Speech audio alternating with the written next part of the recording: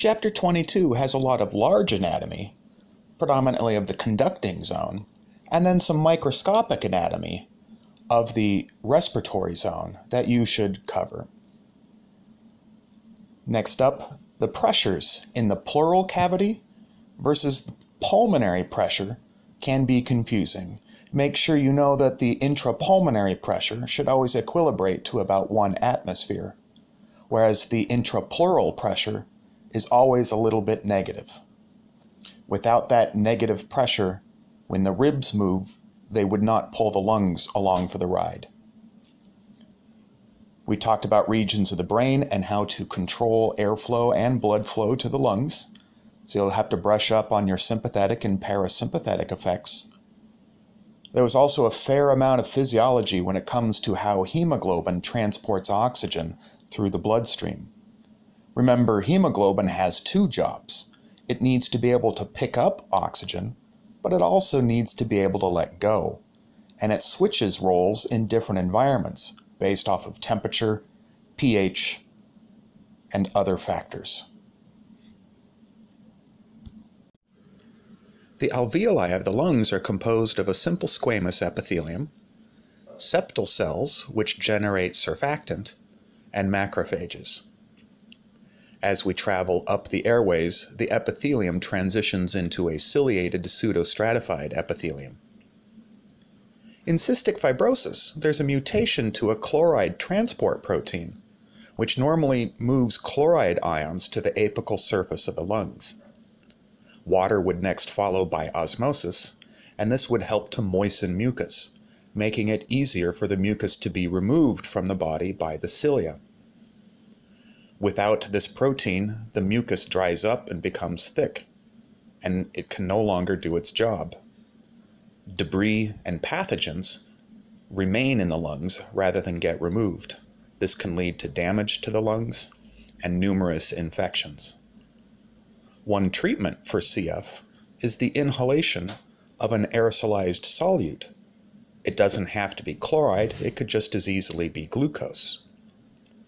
Glucose molecules on the apical surface of the lungs would also attract water, which would help moisten mucus, making it easier for the body to remove the mucus and reduce the number of lung infections. Cystic fibrosis is an example of an obstructive disease. These diseases are classified in that there is a limit placed on the flow of air in and out of the lungs. This leads to a reduction in the FEV1 value. Restrictive diseases, on the other hand, somehow limit the size of the lungs, and this causes a reduction in the FVC value. Emphysema is an example of an obstructive disease. In this disease, the alveolar walls break down. Rather than having a lot of small air pockets that can change in size a small amount, we instead have very large pockets, just a few of them, that still only change a small amount. This makes it very difficult for the person to exhale. While we're on this picture, let's discuss ventilation-perfusion coupling. This is a mechanism by which gas exchange can be maximized, making sure that airflow and blood flow match throughout the lungs. Chemoreceptors can detect carbon dioxide and oxygen levels inside of the alveoli.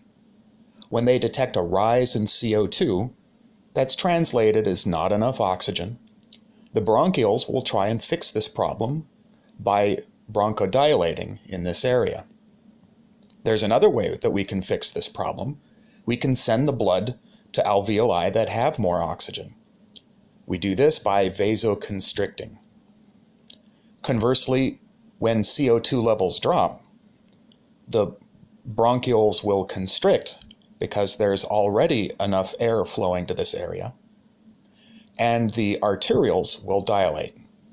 This helps to maximize gas exchange by ensuring that blood flow and airflow always match.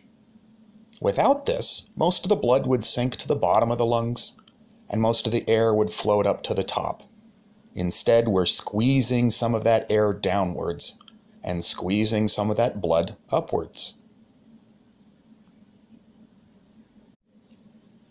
Lastly, there are also stretch receptors on the lungs. When the lungs begin to overinflate, these receptors signal to the brain and shut off inspiration. So it is not possible for us to overinflate our lungs.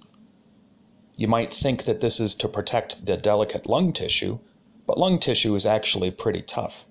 This helps to protect bone and muscle tissue surrounding the lungs as well.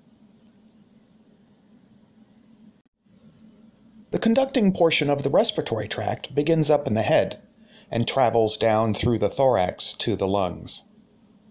These parts of the airways simply transmit air. No gas exchange occurs here. If the epiglottis did not do its job, and liquid or food were to travel down the trachea, when it hit the carina, it would most likely go down the right side, not the left. That's because the right main bronchus is much larger than the left one. It connects to 3 lobes, whereas the left one only to 2. It also connects at a steeper angle, hence gravity can help pull objects down this tube. The left main bronchus travels at a 90-degree angle, so it would be less likely for objects to travel down the left side. Lastly, there are a couple conditions that can cause excessive bronchoconstriction. These can be treated with sympathomimetics, or drugs that mimic or activate the sympathetic nervous system, because this will lead to bronchodilation. In the case of anaphylactic shock, we go with the strongest, fastest acting drug, which is injection of epinephrine into the bloodstream. When treating asthma, however, epinephrine is too strong and has too many side effects, for instance on the heart. Instead, we use a chemical that preferentially binds to the alpha adrenergic receptors, which are found on the lungs, more so than it does to the beta adrenergic receptors found on the heart. Drugs like albuterol have bigger effects on the lungs than other sympathetic target organs.